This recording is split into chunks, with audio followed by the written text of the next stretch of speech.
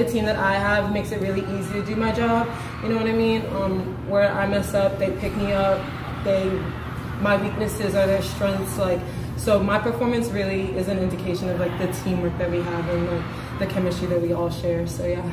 Me being a competitor, you know, I want to be on the floor 24/7, but it's been working, you know what I mean? So you kind of got to put your pride aside and come in and do your job whenever, and we've been winning. And so I tell Coach Shaq, I trust you every single time. Oh my goodness, sorry. I tell Coach Shaq, I trust you every single time he tells me, you know, I'm not going to be in the game for the first starting 6. And yeah, I feel like it's actually been a help in some, if I look at it that way, you know what I mean? I get to rest for the first set mostly. I get to see the game in a different light rather than just being in it the entire time, you know what I mean?